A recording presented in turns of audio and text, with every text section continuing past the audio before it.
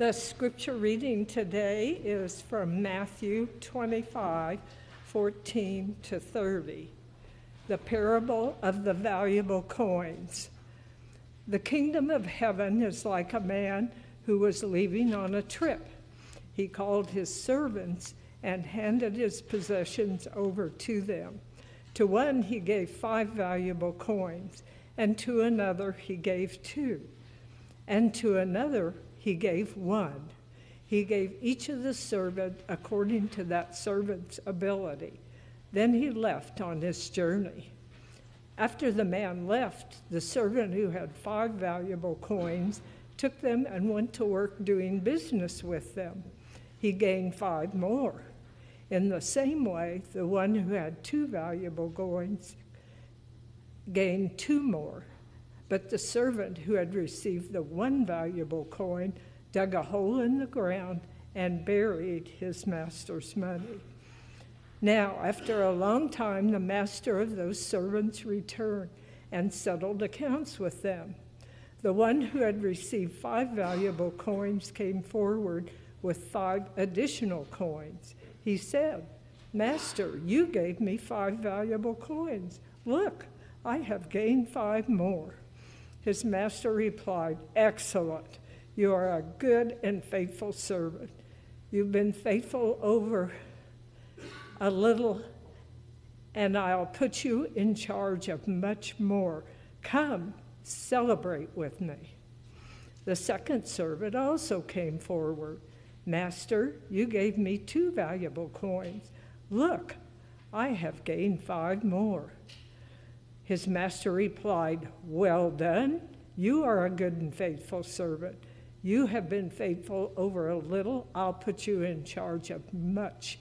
Come, celebrate with me." Now the one who had received the 1 valuable coin came forward. "Master, I knew you are a hard man. You harvest grain where you haven't sown. You gather crops where you haven't spread seed. So I was afraid, and I hid my valuable coin in the ground. Here, you have what's yours." His master replied, "You evil and lazy servant. You knew I harvested grain where I hadn't sown, and that I gathered crops where I hadn't spread seed. And in that case, you should have turned my money over to the bankers so that when I return, you could give me what belonged to me with interest.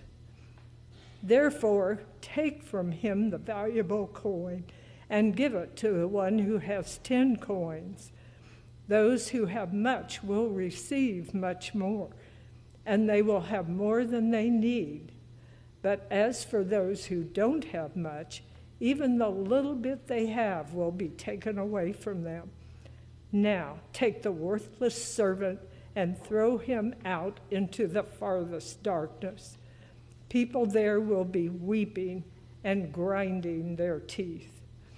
Amen. So, a bit over a decade ago, under a different presidency in what feels like a different world, a good-looking, younger president with skin the color of cafe latte engendered a bit of controversy when he gave a speech on a campaign trail for his second term. In the speech he said, and I quote, "If you've been successful, you didn't get there on your own. If you were successful, somebody along the way gave you some help. There was a great teacher somewhere in your life. Somebody helped create this unbelievable American system that helped you to thrive. Somebody invested in roads and bridges. If you've got a business, you didn't build that. Somebody else made that happen." That last sentence, of course, found its way onto every talking point memo and every newscast of the legions of talking heads in the opposing party and blasted through the end of the campaign. And sure enough, a few days later, when that president arrived in Florida, he was welcomed with 13 electronic billboard ads featuring small business owners declaring, "Mr. President, I built this." Do you all remember that? I even remember seeing similar billboards erected on the side of the Illinois Tollway as I drove home from Chicago in front of one of the big construction companies. I always wondered if that last sentence was a bit of a gaffe. I mean, if he had just added 2 words to that sentence, something like, if you've got a business, you didn't build that alone. Somebody else helped to make that happen. It might not have been quite so quotable by his opponents. But regardless of the controversy from that last sentence, that sentiment, I think, is undeniable. None of us do anything completely alone. And often we are making something out of what someone else gave us or made the way for us. We were born into a certain set of circumstances, and we hope to build upon those circumstances something greater for ourselves, for our loved ones, and for our community. But it's never ours alone, and you can't really keep it for yourself or take it with you when this life is over. I'm sorry, I still have this naggy cough, but I'm getting there. Today's scripture is a well-known parable of the talents, that talent being noted in this translation as a valuable coin. Here at the end of the Gospel of Matthew, it is the 3rd parable in a series of 4 regarding how to continue living after Jesus leaves and how to await his return. Now, if you've spent any amount of time in church over the last years, you've probably heard a sermon preached on this scripture. No doubt you've heard a sermon preached about stewardship on this scripture. You might even have heard me preach a sermon on stewardship from this scripture. I believe there's even been a talent fundraiser here at KCUCC in the past based on this scripture. But this passage is like a perfect trap for pastors. I mean, it's a happy accident that the ancient word talent or talenta can be conflated with some sort of skill or gift that inflates the meaning of the parable for us.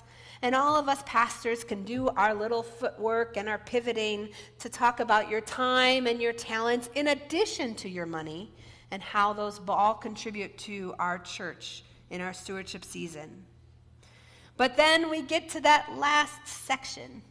That section with the 3rd servant who gets thrown into the outer darkness with the gnashing of teeth simply because he held on to and gave back what the master gave him without gaining anything extra.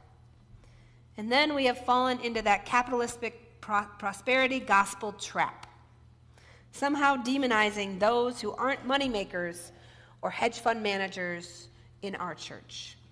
Oops. That's not what I meant. The thing is, that stewardship scenario, that stewardship sermon that's been given so many times tends to overlook what is perhaps the most important thing in this scripture. There is a greater point that we learn from the get-go in this passage. Each of these coins, these extremely valuable coins, are given freely to these servants. None of it was theirs to begin with. And of course, the return on their investment goes back to the master because none of it was theirs to begin with. The true meaning of the word talenta, or talent in this parable, comes from the word talenta, and it was a coin in ancient Palestine that would be the equivalent of a few $100,000 today. It's an astronomical amount of money to be in one coin. It's part of this hyperbolic absurdity that we've been talking about in the Gospel of Matthew, that Jesus is telling a parable with a master who has freely given 1 or 2 or 5 coins worth 15 to 20 years of the wages of the person they gave it to. Any ancient listener in this parable would immediately know that that master handed that servant a coin or 2 or 5, worth more than any of them could ever hope to earn in a lifetime. And then he expects something to be done with that money. In the frame of the allegory, if this story is about the disciples, or maybe about us, the most important point is that God has given them, or us, an astronomical amount. an unimaginable amount, to do with as we will, to hopefully grow, to turn over, to draw out, to massage the value of it, to mold it and shape it and form it into something productive, something that manifests our gifts into something greater. But none of it is ours to begin with. We always think that we never have enough. We never have enough time, we never have enough money, we never have enough talents or abilities. But if we look at our lives as a gift from God, that changes things. What God has given you is not just enough, it is astronomically more than enough. It may sound absurd to say that what you have, what God has given you, is the equivalent of hundreds of thousands of dollars or 20 years of wages. You may think, nah, I'm not that talented. I'm definitely not worth that much. But that's not how Jesus is seeing it when he talks to his disciples. And that's not how God sees you. And that's not how God sees us. What we have here is abundance. We have abundance. We are blessed with abundance all around us. The abundance of education, the abundance of success, the abundance of food and friends and this beautiful setting, this wonderful city, our fortunate births, the abundance of good choices, the abundance of creativity and goodwill and welcome and generosity. In this life, in this day and age, in this community, in this congregation, we have great abundance. And so the question becomes, what are we going to do with it? What are you going to do with what God has given you? Because it was never ours to begin with, and it won't be ours to end with. But in the time that we have it, in the time that we steward it, we care for it, and we need a purpose for it. And our purpose is to do kingdom work for God. If you've been given privilege or honor or power or a place in society, if you've been given blessings and abundance in life with your own blood, sweat, and tears and a little good fortune mixed in, you should be doing something to improve society with what you've been given. And Jesus drives this home in the fourth story, the one that comes after this series. That is the famous scripture that asks, Lord, when did we see you hungry or thirsty, or a stranger, or naked, or sick, or in prison, and didn't do anything to help you? And he says, surely as you've done for the least of these, you did it for me. Jesus is asking us to take our time and our resources, our talents and our money to help build the kingdom of God, where no one is left out, no one is left behind, no one is left hungry or thirsty or unsheltered or alone. We've been entrusted with power and privilege and know-how and insight. What will we do with our abundance? What will we do with what we've been given? The other thing, the second thing that I think too often gets missed in this scripture because we get so fixated on that third servant, is the invitation that comes after the master receives his return from the two servants that do invest. When the master returns and gets his report on his coins, his invitation and his generosity become even greater. Well done, he says to the first and the second. You are good and faithful. You have been faithful over little. I will put you in charge of much. Come and celebrate with me. To paraphrase, God says, good job. You are now my partner. Come, partner, and join in my celebration. Now you are my partner. Come and celebrate with me. God is telling them that they are partners in God's kingdom building work, a collaborator. Last week, we talked about clearing out our internal cobwebs to be ready to collaborate with God when we hear the call. In today's scripture, we hear tales of celebrations that come when you do collaborate with God. And isn't a celebration sweeter when you are a contributor? I mean, think about it. What are we doing this week? We're all going to a Thanksgiving somewhere, hopefully. And being invited to a Thanksgiving is wonderful. It's food and fellowship and generosity, but I find being a guest at Thanksgiving and bringing your own dish puts it up just a notch, doesn't it? With your dish, maybe you're bringing your favorite food. Maybe you're sharing a recipe for cranberry sauce that you know can't be beat. Maybe you can brag on your grandmother's best cornbread or show off your amazing pie-making skills. At my Thanksgiving gathering, I've been asked to bring a salad. And I kind of think that was the boring thing. They thought, you're extra, bring a salad. They don't know that I've got incredibly good salad game. My salad game is strong. I've already looked at websites and considered multiple salad entrees. It's going to be good. And as we look out over our delicious Thanksgiving tables and we see that delicious blend of family history and recipes handed down or across or shared over ethnicities and distance and time, it gives us a mouth-watering tableau of flavor. When you are a collaborator, you have invested. You have some skin in the game. You have pride in what comes from it. You have ownership. As a collaborator, everything that comes after is a return on your investment as well. Is this not the exact reason that our Christkindl Market is such a driving force of joy here every year? Is this not how Randall can get away coming up here and bossing you all around for several months on end? I mean, every year we all become collaborators this one weekend of fostering the kingdom of God, partners with God in bringing joy to ourselves and to our community. This congregation pours its heart and its soul, its time and its talents and its resources and its organization, and let's not forget its money, into an incredible weekend. And it feels so very good because of all that investment we put into it. I think of all the people who come through our doors, we are the ones that are the happiest during KKM.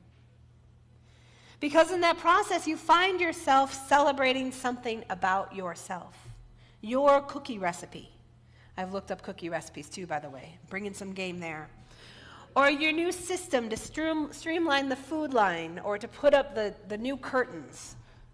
Or your artistry in the decorating. Or your idea that was a huge hit. Your gifts and ours and mine that will be utilized in this one big collaborative event that will be a delight to thousands. But the celebration will be sweeter for us because we invested in that process. Our lives are made rich and satisfying because of those celebrations, those sweet moments when we know we collaborated to make something great. And our return on our investment is so much greater because others invested with us too. And so we learn that the greatest risk of all is not to risk anything, not to care deeply or profoundly enough about anything to invest that deeply, not to give your heart away for the greater good, is a much bigger risk in this life. This scripture seems to be saying that to play it too safe, to live too cautiously, is to miss the celebration that comes after we give of ourselves so generously. A decade ago, later in that speech, that brown-skinned president concluded his remarks by saying this: the point is, when we succeed because of our individual initiative, but also because we do things together. We say to ourselves, ever since the founding of this country, there are some things that we do better together. There are many things we do better together, and God is waiting on us to collaborate. So let's look to our church as a way that we can do kingdom work in this world. We have abundance here. Why not invest in our church and invest deeply and open ourselves up to the collaboration with God that brings back a much greater return on our investment? Why not invest in this year's stewardship drive to give us a budget next year that anticipates a great celebration later? We have abundance here. And that abundance isn't ours to keep. It wasn't ours to begin with, and it won't be ours in the end. But what type of kingdom building are we going to do with it in the meantime?